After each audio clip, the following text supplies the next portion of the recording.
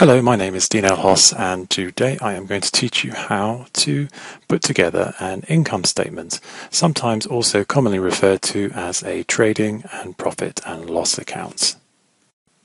In the last tutorial we looked at constructing the trial balance, and the trial balances brought down are used to produce this final account known as the income statement or the trading and profit and loss account.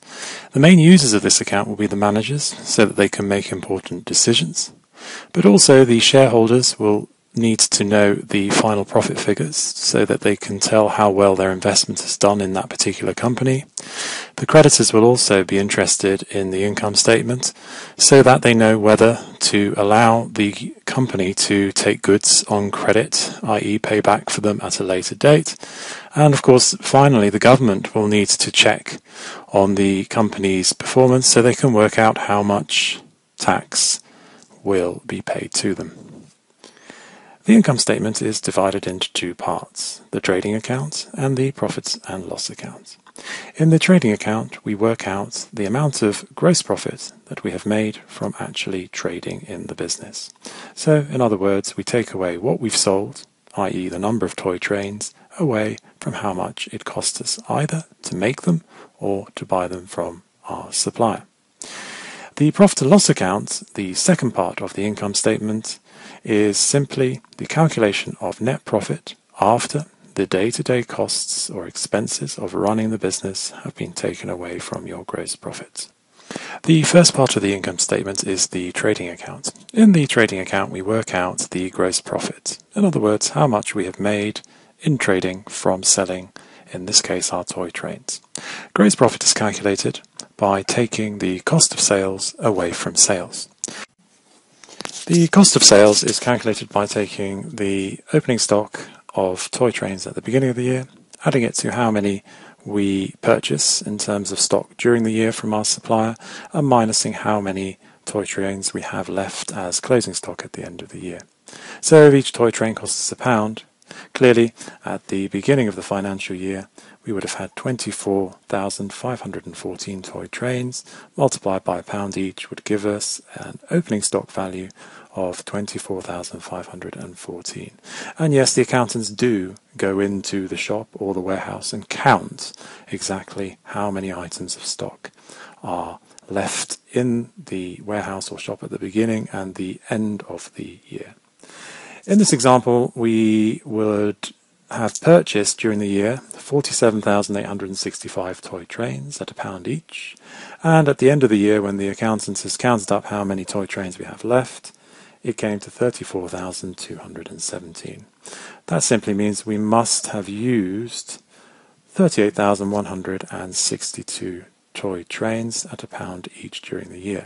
Now this number is very important, as the cost of sales essentially tells us how much it cost us to either make the toy trains in our factory or how much it cost us to buy from our supplier.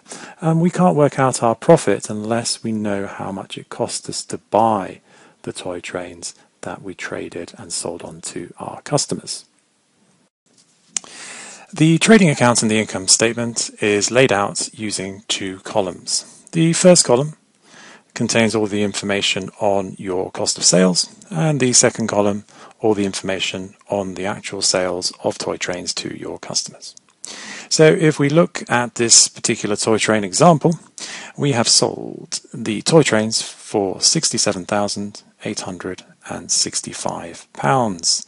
And as we discussed earlier, the cost of either making those toy trains or buying them from our supplier was £38,162. So very simply, we take away how much it cost us from how much we sold them for, and that gives us our gross profit of £29,703. The second part of the income statement is known as the profit and loss account. This account is laid out straight underneath the trading account. To get the true final net profit figure, we have to take away our expenses from our gross profit of £29,703.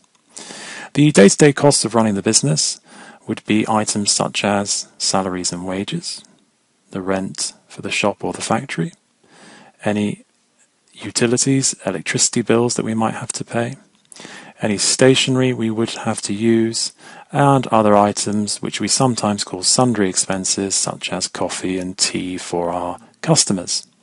When we add together these expenses, they come to £15,151.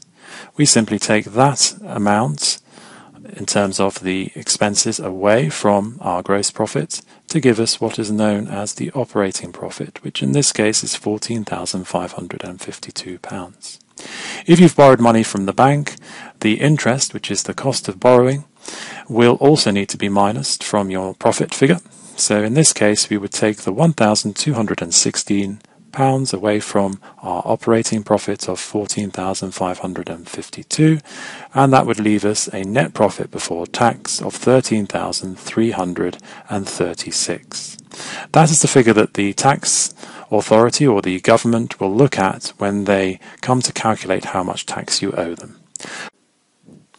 Thanks for listening. If you found this tutorial useful, then please do wait for the next tutorial to load up in the playlist.